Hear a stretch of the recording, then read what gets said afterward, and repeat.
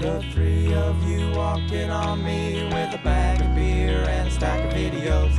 I had no other place to stay, only needed a place for just the one day. It wasn't my cabin and it wasn't yours either, but the cabin had been promised to the both of us. I just kept repeating, I'll be gone by tomorrow. You just showed me your teeth and groaned a guttural growl. Climbed in to his brown station wagon. Facial hair was cut like a dragon.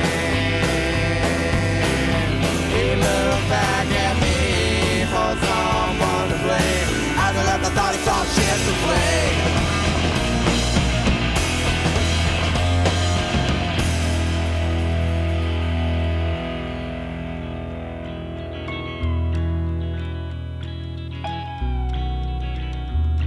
Well, I took a deep breath, felt a little at ease. I was still a bit shaking like a tree in the breeze. On the edge of a forest fire flaring up, with no protection from a helicopter dumping stuff. Out from the house of the western gale blew about the fresh flame and a wag of the tail.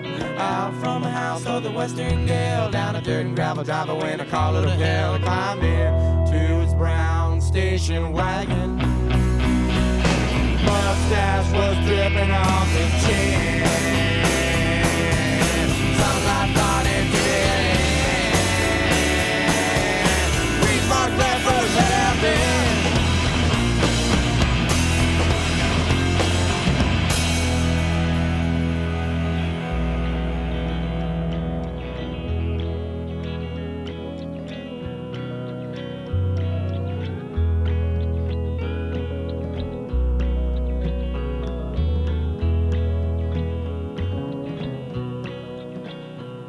Well, he took a last drag off a cigarette and he threw it out the window, but it flew back in.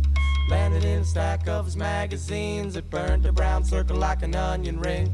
Grew into a donut, grew into a flame. Finally caught the back of his greasy mane. His girlfriend was napping with her head on his lap when she awoke to a pop and a snap, like a cup of cold water thrown into a wok. The dragon awoke and soon began to talk and went down Lover's Lane in a ball of flame. Fucking in a rock in Chinatown parade, and climbed in to his brown station wagon. Facial hair was cut like a dragon. He looked back at me for someone to blame. I left the dark called ship to flame.